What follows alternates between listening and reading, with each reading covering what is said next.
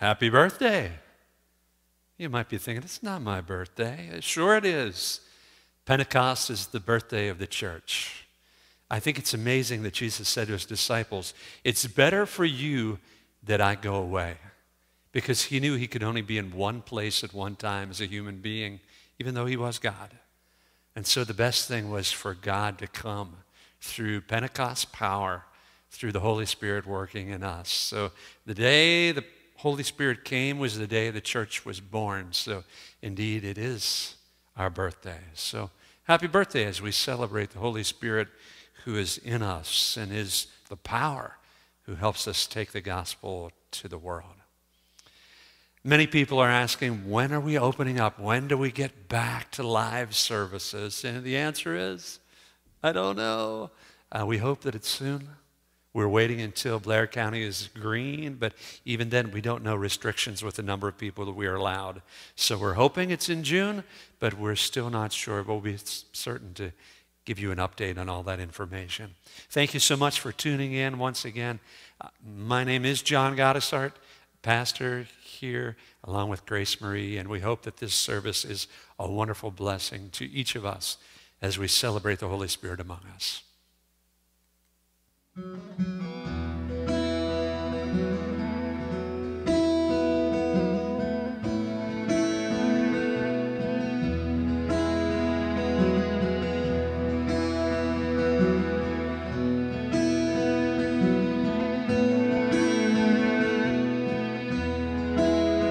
Come now, fount of every blessing, to my heart to sing thy grace. Streams of mercy never ceasing, call for songs of loudest praise.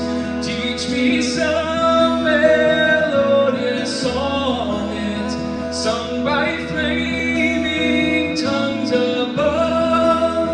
Praise the mount I'm fixed upon it, mount of thy redeeming love.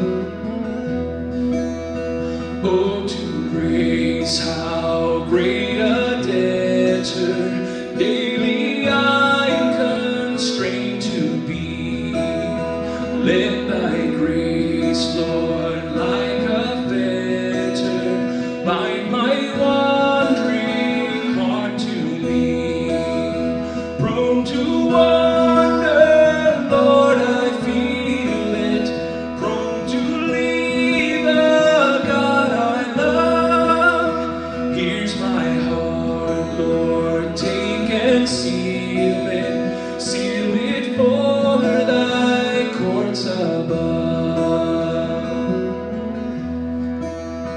Oh, that day when freed from sinning, I shall see thy lovely face. Oh, then in blood-washed linen, how I'll sing thy sovereign praise. Come, my Lord, no longer tarry, take my ransom soul away. Mine angels now to carry me to realms of endless day, me to realms of endless day.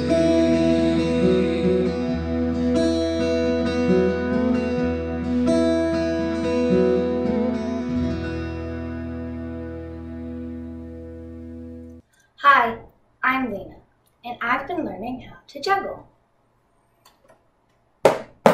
See, I don't always get it, but I still know that Jesus loves me.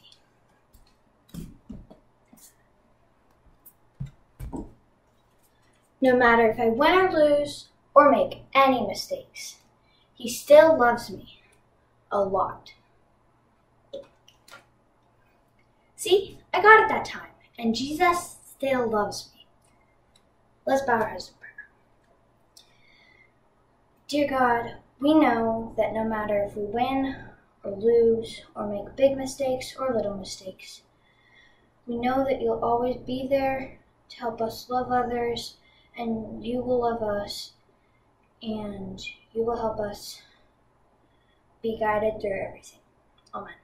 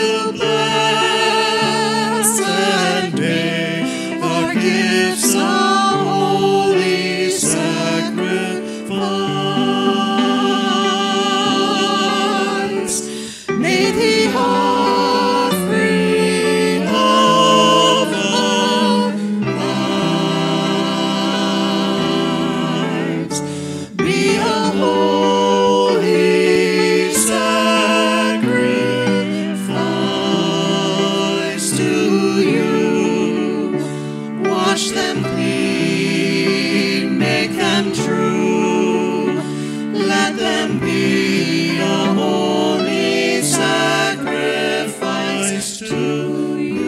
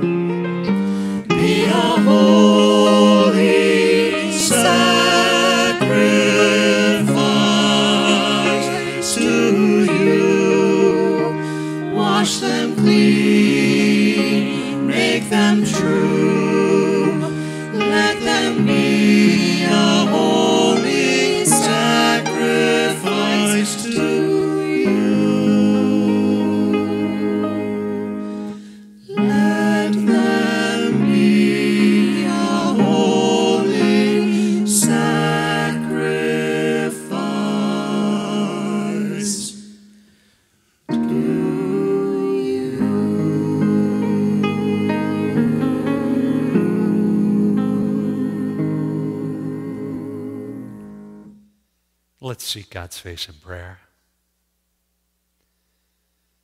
Father, as much as we want needs met and prayers answered, we want you. Fill us. Satisfy us with your presence. Holy Spirit, breathe freshly upon your word each day. Give us an undying passion for Jesus. Help us to tarry before you in our secret place. Baptize us in the fire of your holiness. Break our hearts over what breaks yours. May the things that delight you delight us, for then we'll have the desires of our heart. Holy Spirit, fall. Fall on my brothers, fall on my sisters. Breathe on us all afresh. Like a mighty wind, light the fire again. Come to magnify the sun in us today, tomorrow, for always. Show the Savior to the world through our lives. We want to take your good news in your power to a lost and dying world. In Jesus' mighty, precious, holy name we pray. Amen. So be it. Even though we aren't meeting in person, we have many ministries that are continuing to go on during this time. We'd like to tell you a little bit about what's going on in our church. And so you can think of this as a state of the church address. And we have members of the leadership team here to share with you. Hi everyone, I just wanted to give you guys some updates on what's going on with our youth and children's ministries. So our youth group is continuing to meet, and they are doing some spiritual formation groups, as well as doing just some online socialization and just trying to stay plugged in with each other. Our youth ministries are meeting on Facebook at 7 p.m. on Wednesday nights. So if you have any little ones in your house and you'd like to join in, we're having some different events and story times and some things there that we'd love for you to check out as well. We hope you're all doing well. We miss you, and we can't wait to get back to worship soon. Hello, my name is Roger Wise. I'm a longtime member of this church. I'm also a member of the leadership team and have been involved in the music program in chancel choir for many years. So, if you've been watching the videos, you see we have music to help us worship each Sunday. And Susan Hamilton, our minister of music, is working on keeping a schedule together and scheduling people through the summer for special music. She has also been sending through emails, devotionals to the music department for people to enjoy and to encourage them on a daily basis. And that has been an inspiration to me, and it certainly has helped. Also, I would like to say that we're missing our church, we're missing the choir, but we're still here in spirit. And I would just like to say, stay safe, and God bless you all. Communication is really important. Staff members have been calling members of our congregation and friends to check in on them and offer prayer and support. Paul Bottenfield, our visitation pastor, continues to call on those in nursing homes and those who are homebound to offer prayers of encouragement and hope.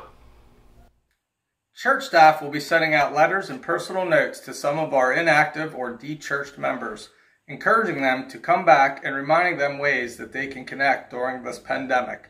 If you know someone from the life of the congregation you have not seen for a while, by all means, reach out to them and encourage them to cling to Jesus during this time. Stay safe, and remember, we're in this together. Hi everyone, I'm Lou Ann Clary, part of your leadership team here at the First United Methodist Church in Hollidaysburg. I would just like to say I hope that everyone is doing well and has stayed healthy during these last really tough months that we've had.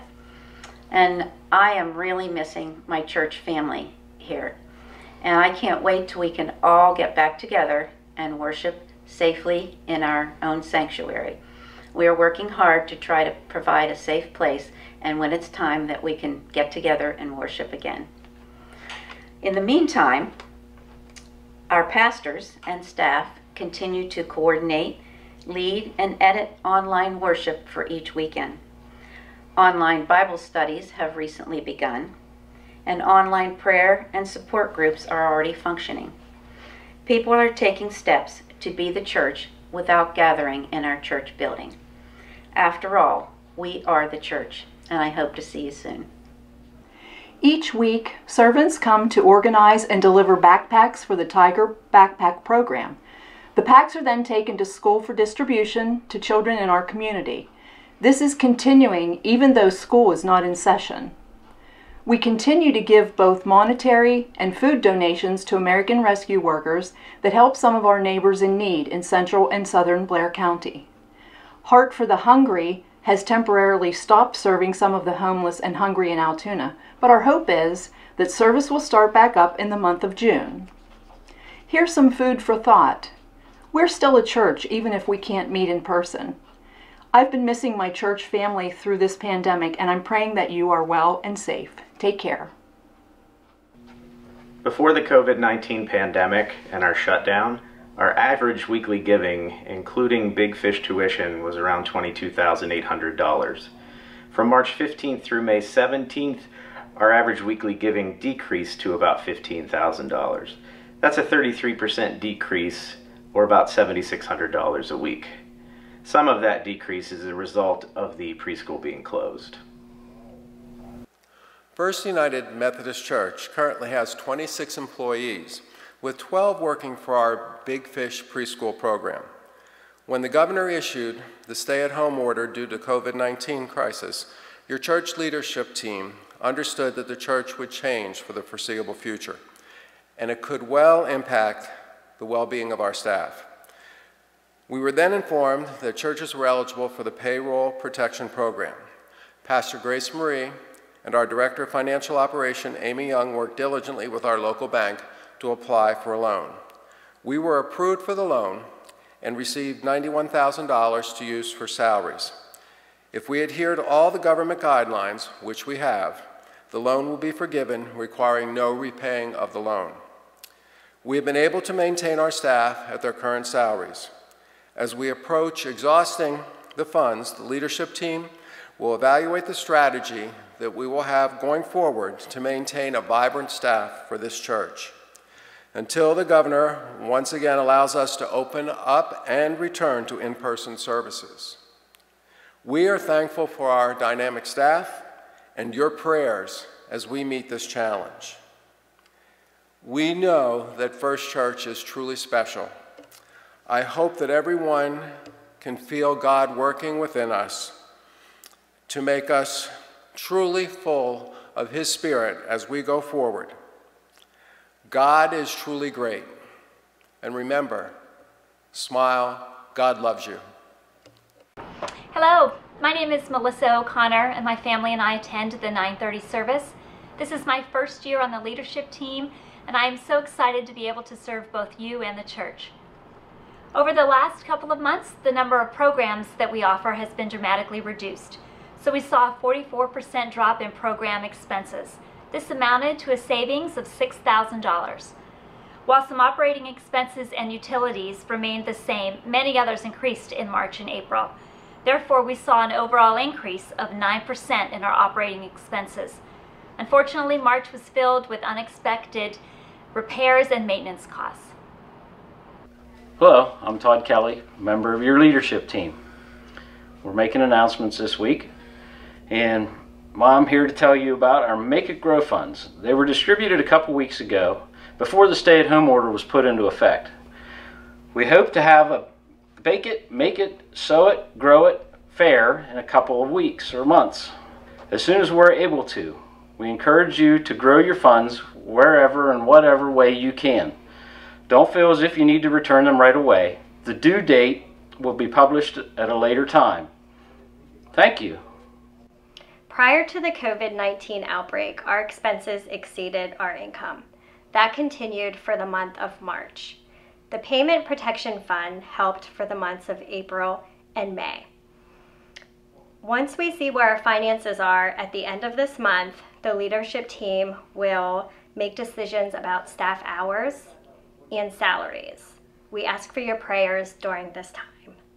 I wanted to share a quick Bible verse with you about hope. Isaiah 41:10 says, "Fear not, for I am with you. Be not dismayed, for I am your God. I will strengthen you, I will help you. I uphold you with my righteous right hand." As a precaution, we withdrew $100,000 from savings just in case we needed it to help with expenses and to cover salary for the church. We have not needed to tap into these funds. As you can imagine, our congregation's endowment fund has been affected because of the coronavirus pandemic. Over the past couple of months, our endowment dropped by 6%.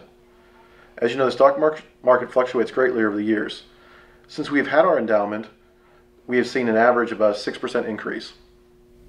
Hopefully that gives you a broader understanding of what's been going on in the life of this congregation and how things look financially. The month of May has been a lot better with giving, so thank you so much for your generosity. We truly appreciate it. You know, when we make a vow to become a member of the church, we do promise to serve that church faithfully by our prayers, our presence, our gifts, our service, and our witness. So even when a pandemic is on, those things don't diminish. There's so many uncertainties, and yet we know in the midst of this pandemic, God is certain and God is faithful. So may we live out our baptismal vows as well as our membership vows, and as we faithfully serve Christ for such a time as this. May God bless you. A reading from the book of Philippians, chapter 3, verses 1 through 11. Finally, my brothers and sisters, rejoice in the Lord. To write the same things to you is not troublesome to me, and for you it is a safeguard. Beware of the dogs, beware of the evil workers, beware of those who mutilate the flesh. For it is we who are the circumcision, who worship in the Spirit of God, and boast in Christ Jesus, and have no confidence in the flesh. Even though I, too, have reason for confidence in the flesh. If anyone else has reason to be confident in the flesh, I have more. Circumcised on the 8th day, a member of the people of Israel, of the tribe of Benjamin, a Hebrew born of Hebrews. As to the law, a Pharisee. As to zeal, a persecutor of the church. As to righteousness, under the law, blameless. Yet whatever gains I had, these I have come to regard as loss because of Christ. More than that, I regard everything as loss because the surpassing value of knowing Jesus Christ my Lord. For his sake I have suffered the loss of all things, and I regard them as rubbish, in order that I may gain Christ, and be found in him, not having a righteousness of my own that comes from the law, but one that comes through faith in Christ, the righteousness from God based on faith. I want to know Christ and the power of his resurrection, and the sharing of his sufferings by becoming like him in his death, if somehow I may attain the resurrection from the dead. Hi, I'm Pastor Grace Marie Ransom, and it's good to be with you today for our online worship service. So you just heard a scripture from Philippians chapter 3 as we make our way through Philippians. And you're hearing from Paul, who is in prison, and he is writing to his friends at the church in Philippi, the church that he planted. Now, this scripture begins where he says, "Friends, I don't mind telling you again, and I'll write it a lot of more times if you just need to hear it." And then he goes on to talk about himself and all of his accomplishments. Now, sometimes when today, in these days, we read the scripture, some people are like, Paul is so arrogant, listing all of his accomplishments. But actually, this was a very common kind of argument that people used in Greco-Roman times. It's rhetoric. And listing your own accomplishments, the character of who you were, was a way in a discourse, an argument, a way of persuading people by evidence of your side of the argument. Now, in this section of the scripture that we're reading, Paul is addressing the conflict that the church in Philippi is having. He's saying, listen, you're hearing from both sides. You got some people saying you need to follow the law, some people saying you have to be circumcised, others saying you don't have to circumcise to be Christian or a part of this church. But let me tell you about me. And he kind of goes into a checklist at the beginning of this scripture. And basically what Paul is saying is, really, there's no one more Jewish than me. And he actually gives us this checklist here. And so here's Paul, born a very privileged person, and he's giving his checklist of who he is. And he's like, listen, I am as Jewish as it gets, okay? Because I was circumcised on the 8th day, right? So he checked that box. He's a member of the nation of Israel. Yes, God's chosen people, right? And not only that, he was a member of the tribe of Benjamin. The tribe of Benjamin was descended from Jacob's favorite son, Benjamin, his youngest son, right? So, check. He was that. He was born Hebrew to Hebrews. So it's not even, he was essentially who the nation of Israel was. There wasn't any kind of bloodline from a different nation in his family. He was born Hebrew to Hebrews. He was educated as a Pharisee. Now, the Pharisees were, as we know in a lot of our stories in the New Testament, the Pharisees were persons who were educated in the law of Judaism. So they were the ones who studied all of the laws that had to be followed, and they were experts in it. And remember, when we hear about them in the New Testament, it's kind of Jesus and the Pharisees are always going back and forth, trying to catch Jesus in something that doesn't show, something that maybe doesn't really follow to the letter of the law. So he was very well educated as a Pharisee. In that, you can see that from his writings. Scholars say that if you are fluent in Greek and you read the original Greek of the New Testament, that Paul's writing is stunning. They say his prose is just amazing. It's like he does so well. He was obviously a very educated man. And so he obviously followed all the laws. He called himself righteous. He was righteous because he followed all the laws and was blameless under the law, right? And then we know that he defended the religious purity of the Israel people, right? So much so that he persecuted the Christians, the early church. Remember, Paul was Saul, and he was the greatest persecutor of the church. And because of all these things, because he had been born in such a high status, so privileged within the nation of Israel. And so what Paul is saying in this scripture is, listen, I know people are saying, oh no, you can't be a part of the church unless you're circumcised, or you can't be a part of the church unless you continue to follow the law. But do you know what Paul says about following the law and about someone like himself who was such a high-ranking and prestigious Jew? You know what he calls this entire list? He says, it's rubbish. He says, it's trash. He's like, this is nothing to me now.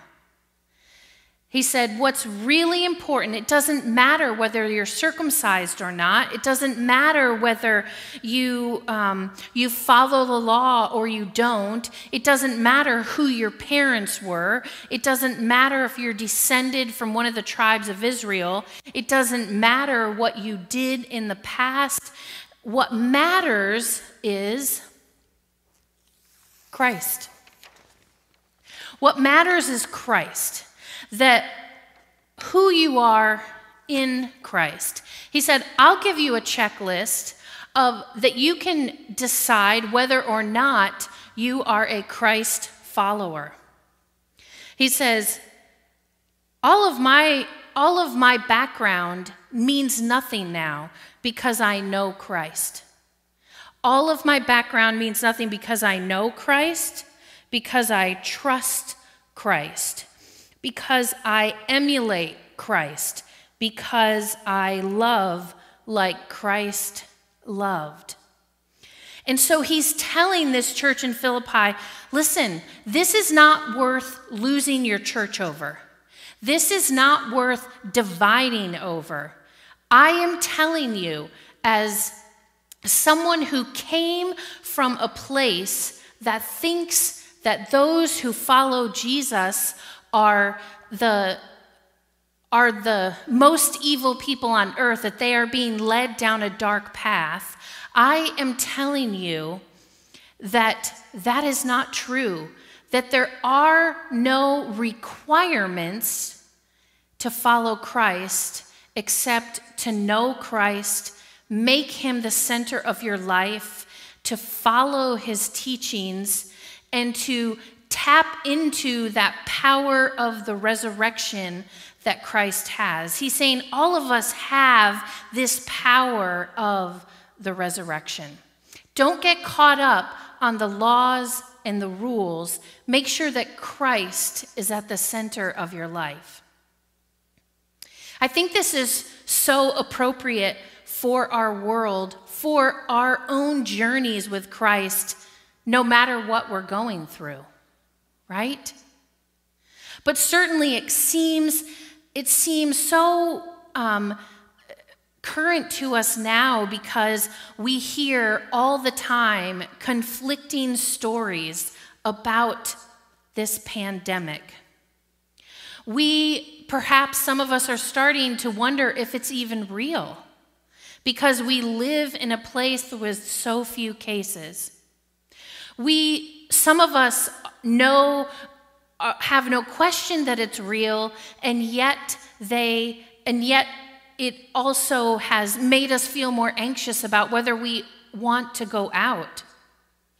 Some of us feel like wearing masks is a threat to our own freedom, when really, when you wear a mask for other people, to protect them. Some of us don't know what to think. Some of us are like, can this just be over? Friends, this is not the time to be divided as a church. This is a time when we need to tap into the power of the resurrection. This is a time when we need to know Christ. We need to trust Christ. We need to love others as Christ loved them, putting others before himself, putting you and me before his own life. We need to tap into the strength of God to give us patience. We need to accept that the way the world was at the beginning of 2020 is not going to be the way it is at the end of 2020. This is a time for us to practice what Paul is preaching. That don't get caught up in the rules of what it means to be a Christian, but center your lives on Christ. Remember, offer support to those who are struggling. Reach out to someone if you need to talk. And we hope that as we continue to discern when it will be okay for us to gather again in person, practicing social distancing guidelines, wearing our masks for the sake of others, that we pray that that day is a joyful time. Even though it's not going to be business as usual, even though it's going to look so much different. But Christ is still at the center of it. So I ask you, do you sometimes kind of check off your list of, well, I'm a better Christian because I do this, or I'm a worse Christian because I don't do this? Leave your checklist behind and focus on Christ and all that he did for us. Focus on who he is and how he loves, and then love others before yourself. Let's pray. God, I am so grateful that we can be together in this time, even though it's digitally, even though it's not the way we want to be together. God, I give you thanks for those who have been joining us, who have never come to our church, or perhaps have come to our church once or twice, but haven't gotten back.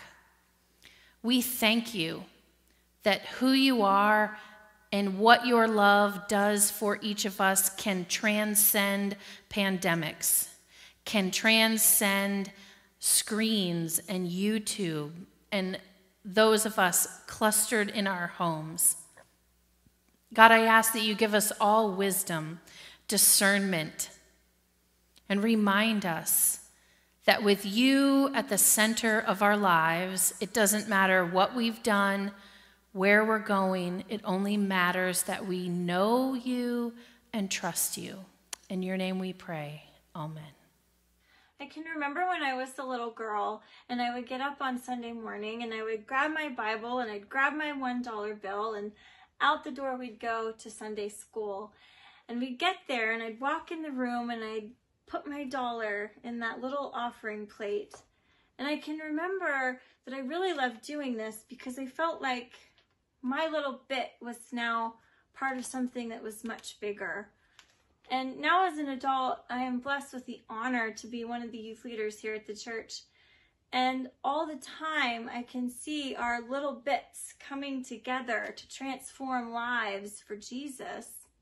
And even in the midst of COVID-19, Jesus is still providing opportunity to give. We can mail it in, we can stop by the church, we can get online and do an online giving. And Jesus is still taking our giving, pulling it together and transforming lives for him. So church, I want to thank you for your little bit, for your generous giving, so that the kingdom of God can still be glorified.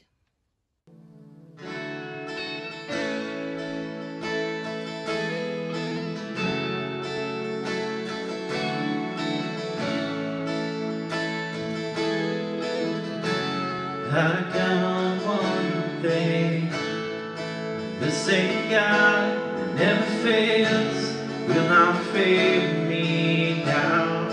You won't fail me now in the waiting. The same God who's never late is working all things out. You're working all things out. Yes, I will lift you high in the lowest valley.